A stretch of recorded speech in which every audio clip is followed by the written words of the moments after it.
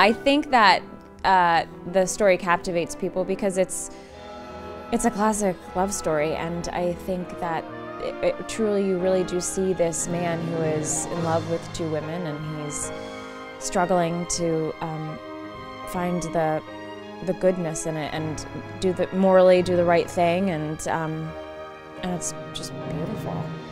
Lucy Simon composed the music, and this is how gorgeous it is. Kelly and I have this great duet in the second act where it's the wife and the mistress coming to meet each other, and it was like maybe like the second day of rehearsal, and we had to learn it quickly for the orchestrator.